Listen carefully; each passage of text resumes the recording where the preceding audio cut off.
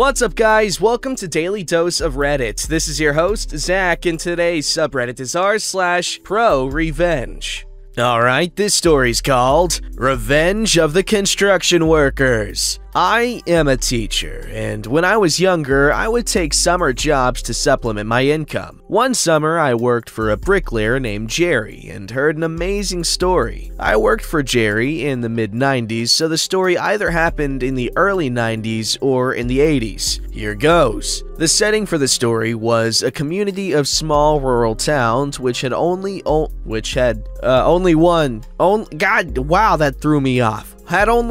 brick contractor.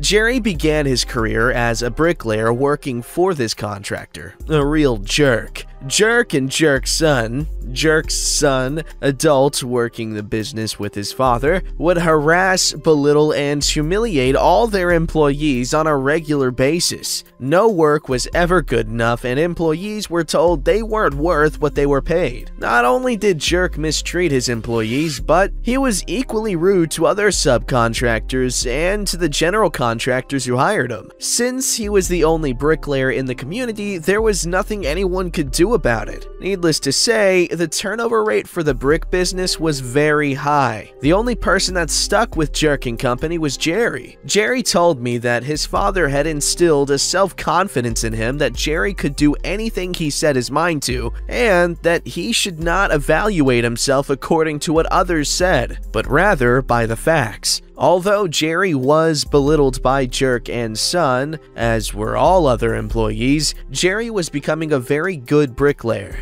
Jerry knew he was good. Jerk knew Jerry was good. But Jerk didn't know that Jerry knew that he was good.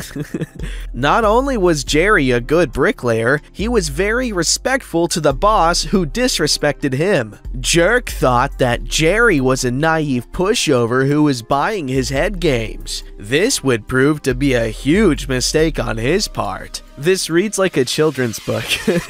Yeesh, I need some nasal spray. One day, Jerry was doing an exceptionally good job of laying brick. Not only was his craftsmanship amazing, he was laying brick at a high rate of speed so that he was making his boss lots of money. Of course, Jerk and Son were belittling his work as though he was doing the very opposite. This scenario was being observed by the general contractor of the project. After work that day, the general contractor asked Jerry to stay behind so he could talk to him, as did every other construction worker in the community. General contractor hated working with Jerk. General contractor told Jerry that he had heard Jerk and Son belittling him and told him that he disagreed with everything Jerk was saying. He asked Jerry if he had ever considered going into business for himself. Jerry said that he would like to do that someday. General contractor then said that he would loan Jerry the money to buy a mixer, the most expensive piece of equipment needed to start a brick business, if Jerry would indeed start said business. The only hitch was that Jerry would need to pay for the mixer whenever he could, and that he would subcontract under general contractor. Jerry agreed to those terms and prepared to begin his new venture. Jerry respectfully told Jerk and Son his plans and gave his notice. The two mocked Jerry ruthlessly and laughed him to scorn.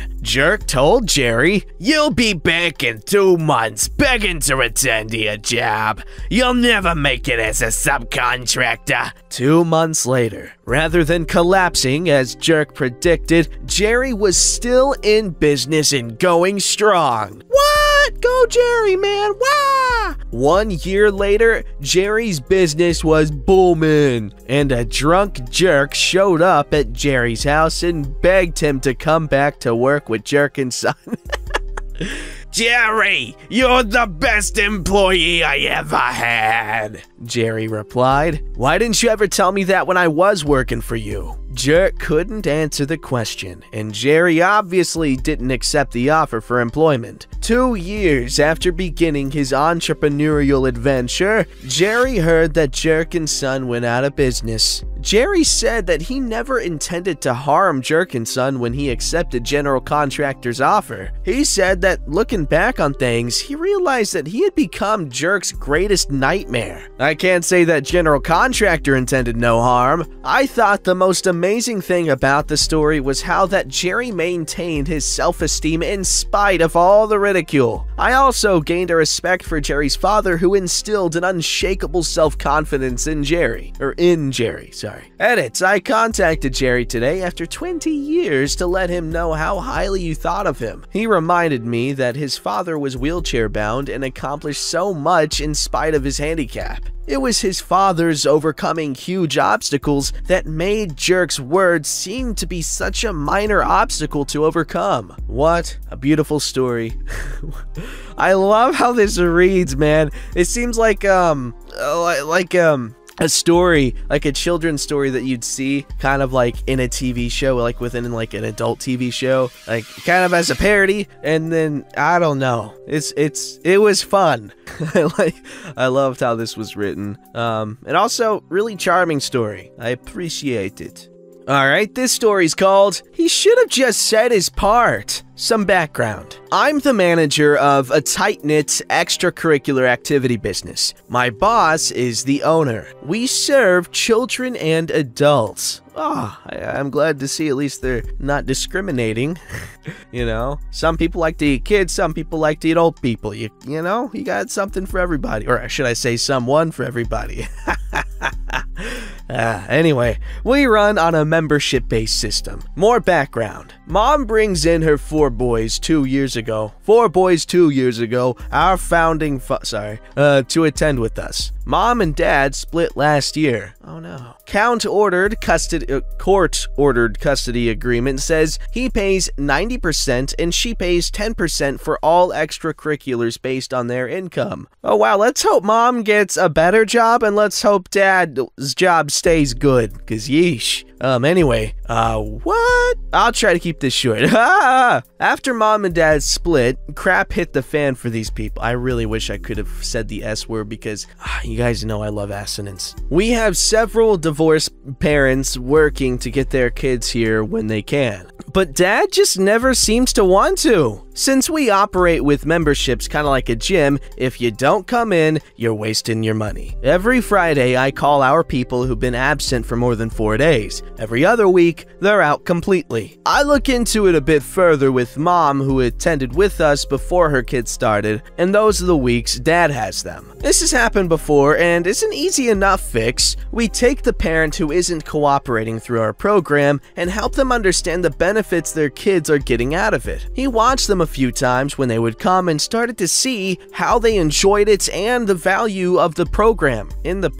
Crisis averted. He's bringing the kids again. Since the divorce, Dad hasn't been super forthcoming with money. And with Mom being the primary and not having the funds due to the ongoing divorce proceedings, my boss forfeited 11 months of payments for these people totaling $3,060. My boss put her foot down 2 weeks ago right before the 1-year mark for them. We couldn't keep not letting them pay us. Mom comes in, we give her the business, she's cool about it, understands that we have a business to run, sets up her court-ordered 10% on a typical payment plan that we do, $408 over a 12-month period. We emailed Dad because at this point he's just giving them to Mom to take here nearly every day. We don't typically invoice people, we usually just set it up in-house with them in front of us, so having to write out that he owes us $3,672 over the next year was tough. Dad doesn't check his email. Cool, fine, whatever. This morning I call because first payments are due this week. I gave him the business. His reply was, "Yeah, I saw the email. I can't pay anything until the court orders extracurriculars because the child support is way too high.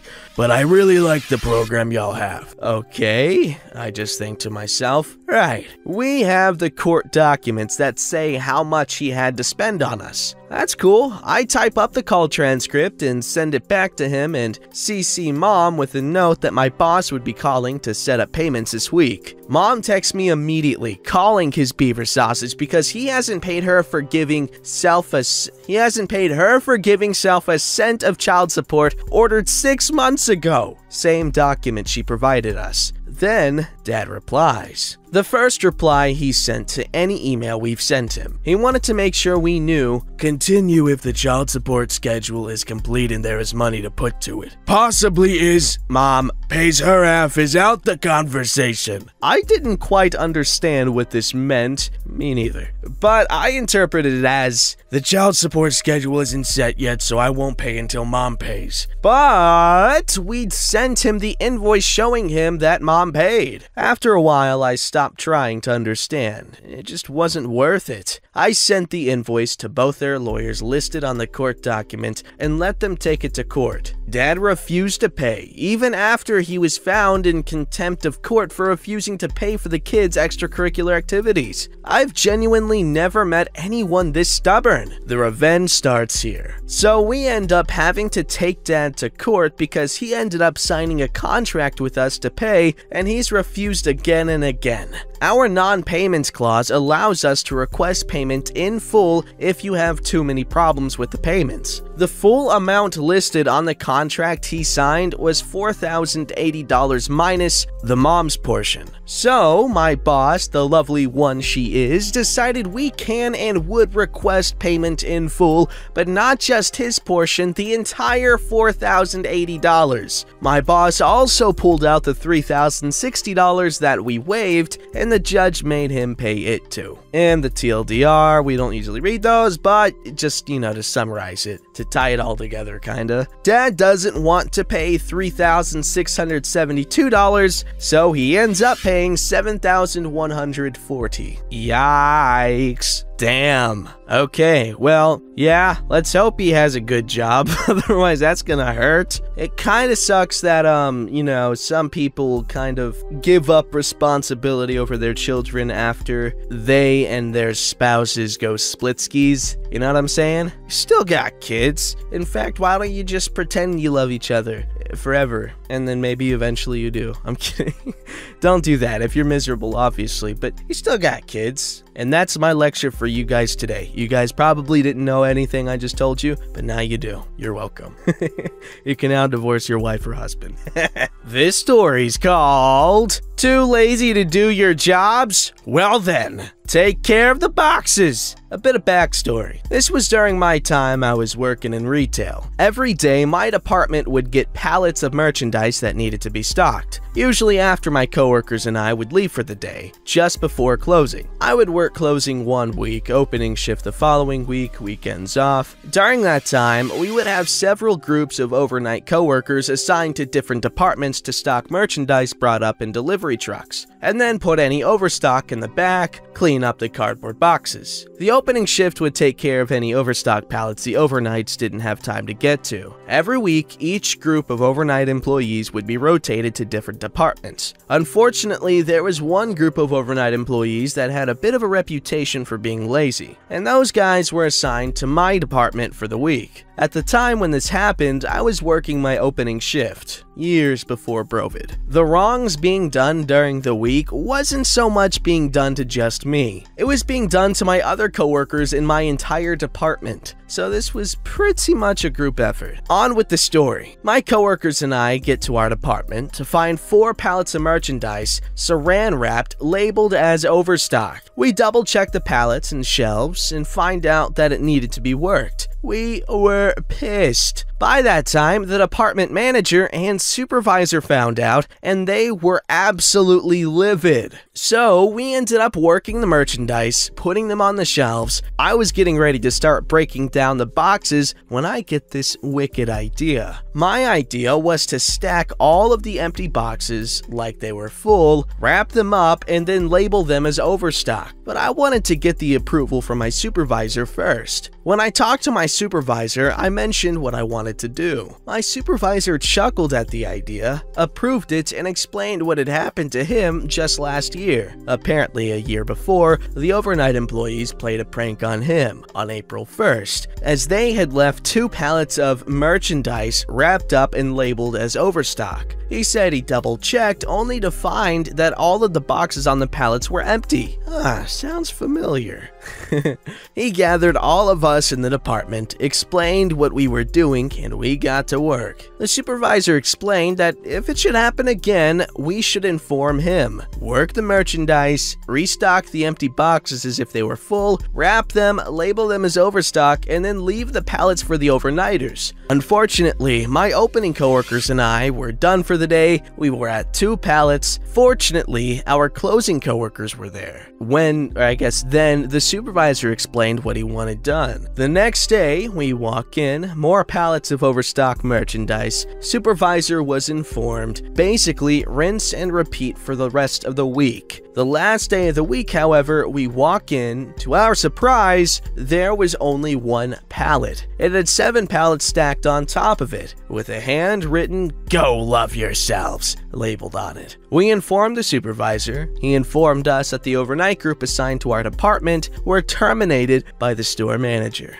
A prank war that ends in like a mass firing? Yikes! I was like about to say, man, I love this back and forth. I hope it doesn't go wrong. And guess what, guys? It did. I should have shut my brain up. Don't forget to like, subscribe, and hit that bell to never miss an episode.